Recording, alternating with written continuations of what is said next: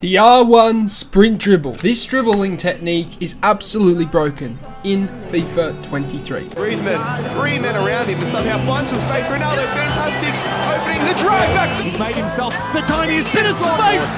Almost feels like a bit of a taunt. Didn't really go for him. Oh! The display there is absolutely ridiculous. The Elastico on the goal line. On the goal line, the finest. We of talked about margins. Aussie FIFA. He's not here to make up the numbers. When you're sprinting along with the R2 button, the player is sprinting through the space and you see a defender approaching you. If you tap R1 upon the touch on the ball, and that's important, as the player touches the ball and you tap R1, you can point the left stick to a certain direction that allows you to cut very acutely to that direction. Okay, so you know how we're sprinting regularly, you can't turn in a tight angle, you can't turn away from the approaching defender. Well, if you just tap R1 as he takes the touch and you point that left stick to the direction you want to go, it allows you to increase the agility and the movement on the attacker as you guys are sprinting along,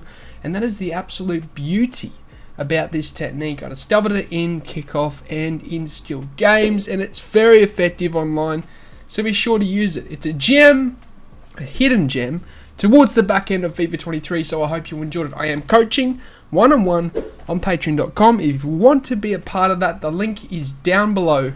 But I'm out. Sayonara, au revoir, adios, salam, ciao. Goodbye. Thanks for watching. If you enjoyed the video, then I'd really appreciate it if you hit the subscribe button. And lastly, if you do want any pre-gaming fuel or supplement, then head over to atpscience.com, which is the first link in the description, and use the code DYLANETSATP at checkout to get yourself a discount. Not only is it the cheapest way to get supplements, but it helps me out a ton, guys, so thank you.